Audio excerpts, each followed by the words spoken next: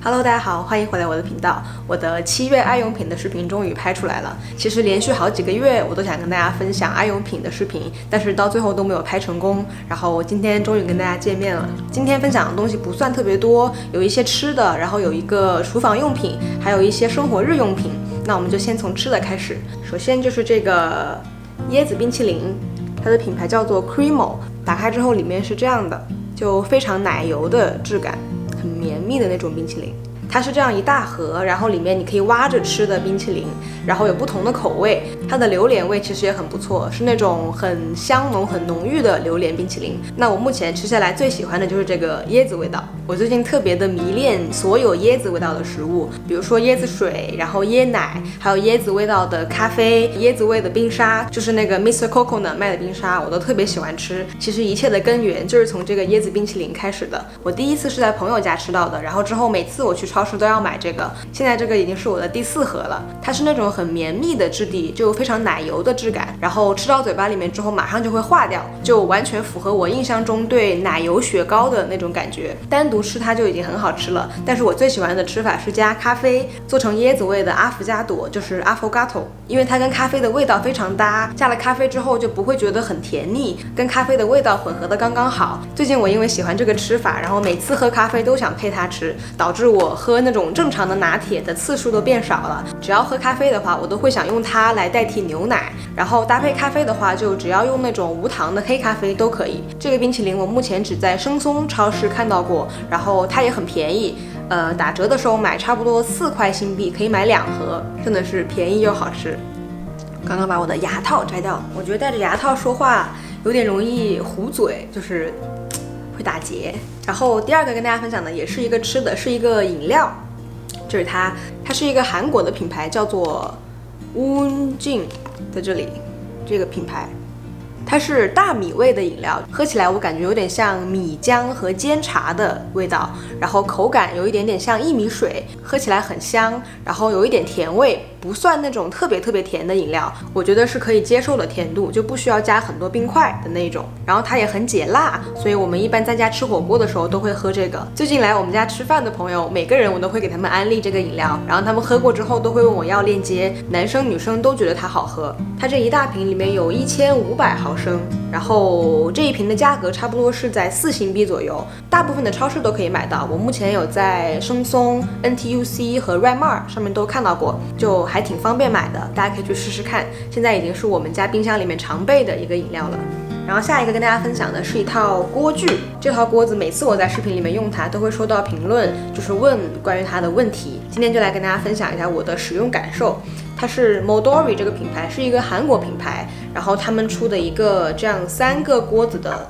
套锅一个组合，它有大中小3个不同的尺寸，分别是这个是最大的平底锅，然后中号是这个一个汤锅，还有一个最小号的是这个一个小奶锅，然后奶锅还配有一个锅盖，这个锅盖把它这样倒过来，还可以当做一个饭碗，直接吃饭用，还挺方便的。3个锅子是共用这同一个可拆卸的把手，就是卡在这里，这样一装上，它就是一个锅柄，然后这样一按就可以拿下来。3个锅就只有这一个把手，就是分别拆开来用，这样子。小奶锅就是这个样子。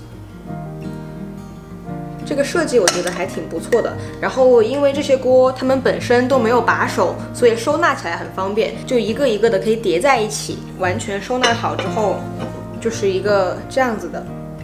很省空间，很好收纳的一套锅子。这一整套几乎可以做完所有的菜式，我觉得还挺适合小家庭的。然后它可以用明火加热，可以进烤箱，然后还可以进洗碗机，就非常方便。我们会经常用它来吃火锅，就会连续在火上面烧好几个小时，用过之后就会直接放进洗碗机里面来洗，这样我觉得算是比较高强度的使用了。然后我们用了差不多快要有几个月的时间，它的状态也还是跟刚刚买的时候一样，就是很新很漂亮亮的一个状态，锅子底下也没有烧黑，然后锅子里面内部的不粘涂层也还都是完好的，所以其实这套锅子比我想象的还要更耐用。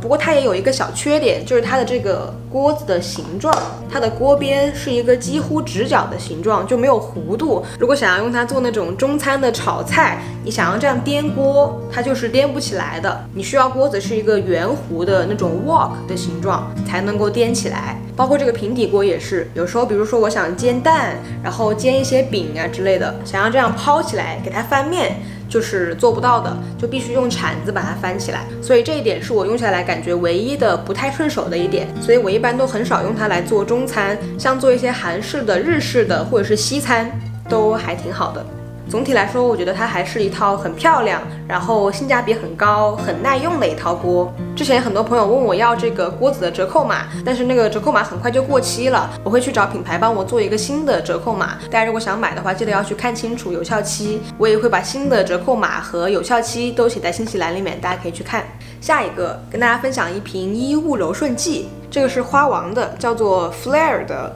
衣物柔顺剂。我是有一天在 Instagram 上看到有人推荐说这一瓶味道很香很好闻，所以我去逛超市的时候就顺便买了一瓶，想说试一试，结果非常惊喜。我很喜欢衣服洗完之后上面会留着那种有一点香香的味道，我之前就特别喜欢用这个，是那种衣物留香珠，里面是那种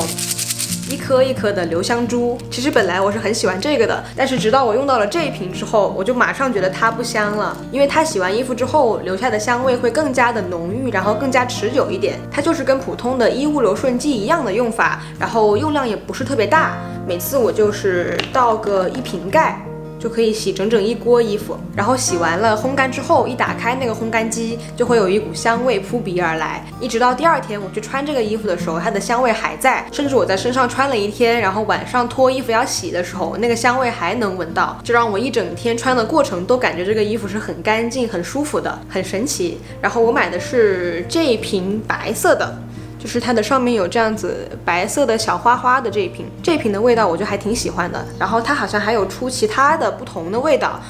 暂时我都还没有试过，我准备等它用完之后我再去买其他的味道试试看。然后这一瓶是在 Fair Price Extra 买到的，就是比较大的超市可能就会有，大家可以去试试看。说完了衣物柔顺剂，下面这个是一支护手霜 labo 的护手霜，然后这个味道是 hinoki， 就是桂木的意思，一种木头。之前去逛街的时候其实是想去买 labo 的香水，然后逛着逛着就看到了这个护手霜，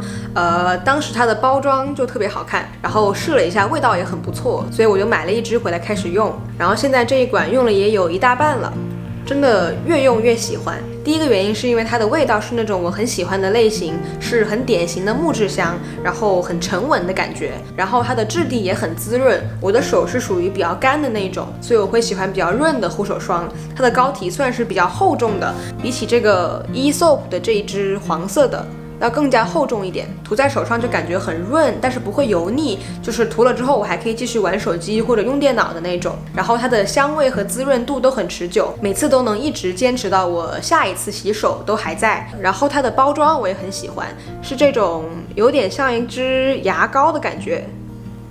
这样子的，然后捏起来很舒服，我觉得比金属管子要好用。像这种金属的它很好看，很有质感，但是有一点点扎手，然后旁边这里用久了会破掉，所以我觉得这个管子的包装我会比较喜欢一点。最近用它的频率会比较高，经常会想用它。护手霜这个东西它就是要一直不停的涂，最好是你每次洗完手之后都涂，才会有比较好的效果。所以我选护手霜的要求就是要让我足够喜欢它，要一直想不停的去用它才会有效果，所以这一支最近特别喜欢。OK， 然后下一个东西是水牙线，给大家看我的水牙线，好大一个。之前在牙套的那一期视频里面也给大家看到过一小下，我觉得用水牙线真的可以让我的牙齿干净和健康很多。其实我在开始用水牙线之前，我是一直有用牙线的习惯的，所以刚开始用水牙线的时候，我觉得好像也就一般，因为我觉得它的清洁力度其实跟牙线不会相差太多。但是用过一段时间之后，我就会发现我更加喜欢、更加偏向去用水牙线，因为它用起来会比牙线更加方便、更加干净一点。你不用像用牙线一样就是手会在嘴巴里面一直动来动去、搓来搓去，感觉不是很卫生。然后牙缝里面的一些食物残渣就会直接被水冲掉，就会感觉更方便、更干净一点。然后它清洁的也很彻底，所以我现在每天都至少会用1次水牙线。我买的这一台是洁碧的。我其实还有另外一台，就是那种便携性的水牙线，是贝智那个品牌的，它很小很方便，然后可以带出门。但是我觉得洁碧的这一台家庭装的比那个要好用很多，所以大家如果是家用比较多的话，我会更推荐这个。它这边有一个水箱，这个水箱是600毫升的容量。我一般用水牙线都会冲很久，弄得很彻底，然后这个也是完全够用的。它冲出来的水是那种比较柔和的，然后也很稳定，不会有断断续续的。那种小的便携款就会有一些出水不稳定的问题。其实这个已经不算是我的7月爱用品了，我买到现在已经有差不多小半年，然后用的频率也非常非常高。今天就跟大家再推荐一下，尤其特别推荐给容易长虫牙或者是正在戴牙套的朋友，真的必备。然后就是今天最后一个产品，给大家推荐一个数码类的东西，是一个读卡器，长这样子的。它是苹果官方的一个配件，它的这一头是可以放相机的 SD 卡，这一头就是可以直接连手机的一个接口。这个东西真的非常方便，如果你有喜欢用相机拍照片的话，就非常非常适合你。用相机拍完照片之后，就把那个相机卡拿出来，插进这个读卡器里面，然后直接连在手机上。你的手机的那个 Photos 那个软件下面就会出现一个新的 tab， 然后那个 tab 里面就是你所有这个相机卡里面的文件，你就可以选你想要的照片，就可以直接传到手机里面。其实现在所有的相机都有他们自己的一个软件，然后可以把相机和手机通过 WiFi 连在一起，就可以直接传照片。但是那个功能我每次用都觉得特别的麻烦。首先是你要把相机的 WiFi 功能打开，然后你要把手机连上那个相机的 WiFi， 然后你再要打开这个软件去找你的照片。我有佳能和富士的2个品牌的相机，就每一个品牌都还有它自己的一个软件，然后用 WiFi 传照片速度还特别的慢，每次要等很久。然后在这个过程中，相机还会特别的耗电。本来我的相机电池就不是很持久，全部都用来传照片了。每次用那个 WiFi 功能，我都觉得很累很崩溃。不过这个就很方便，它的传输速度很快，比那个 WiFi 的要快多了，然后也不会耗费你相机本身的电量，所以我觉得很好用。然后推荐给所有喜欢用相机拍照的朋友。不过有一个缺点啊，它这个因为是苹果官方的配件，就只有 iPhone 的手机可以用。但是我觉得安卓系统应该也会有其他的品牌出的，就是同样功能的一个配件，大家可以去找找看，真的非常方便。像我有时候出去玩的时候，包括之前去游轮，我就是用的这个转换器，你也不需要带电脑，就可以很快的把相机的照片传到手机里面，然后在手机上面做一些简单的修改调色，就可以直接发出来了。强烈推荐给喜欢拍照片的朋友。OK， 那今天所有的爱用品就是这些。大家如果喜欢看这种爱用品分享的话，可以多给我点赞评论，也欢迎大家每个月都来督促我发新的爱用品视频。OK， 那今天的视频就到这结束，希望你们喜欢。我们下期再见，拜拜。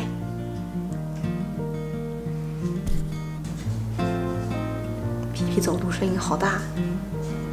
要剪指甲了，宝贝。